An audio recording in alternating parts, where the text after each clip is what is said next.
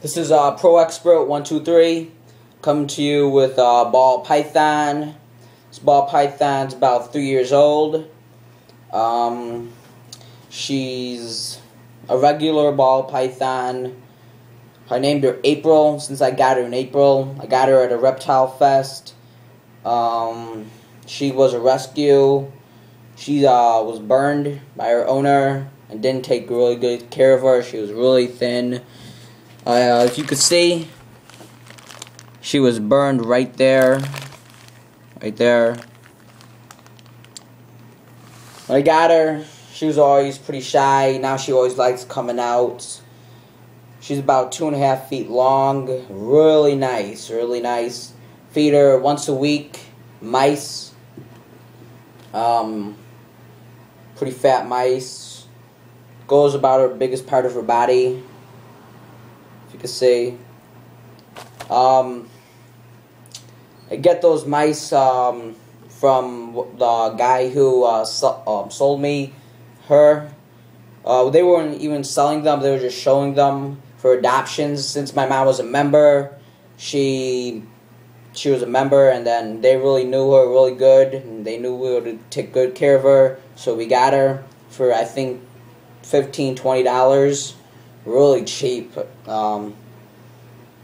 Yeah. I really recommend you to get a ball python if you are beginning to get snakes.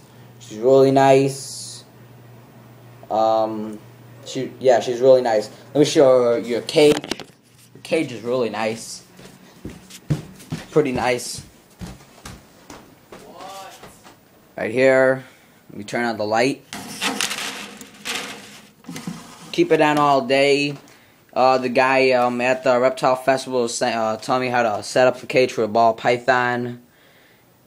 And he says always keep the light on, because if they want to stay on the warm side, they'll stay right here with the heating pad on the side. So if she wants to stay warm, she can stay pretty warm. Then this is her cooler side. The water's in the middle. It's sort of long to take off her skin and climb around. So yeah, let me get this top off.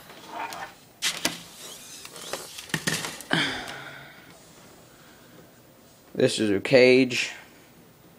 20-gallon tank. Around $75 to $80.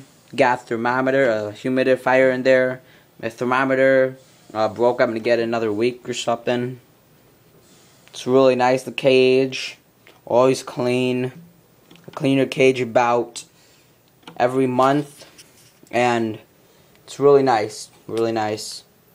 Thanks guys for watching Pro Expert 123. See you later.